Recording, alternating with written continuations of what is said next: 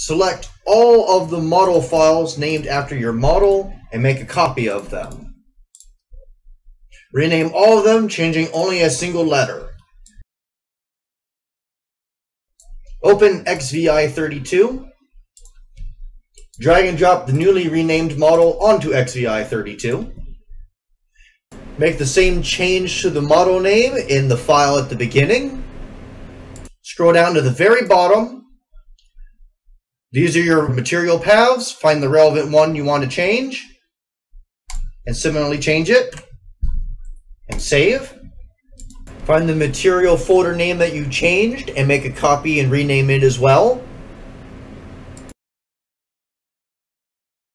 Go into the new material folder, sort by type, open all of the VMTs with Notepad++, use Ctrl-H, and change the material path to reflect the change that you made.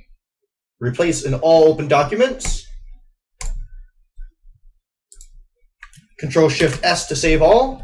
To prove that it works, we're going to replace this climber model's face texture with this mouth texture. Go into Source Filmmaker. Spawn in the original model. And spawn in the new model.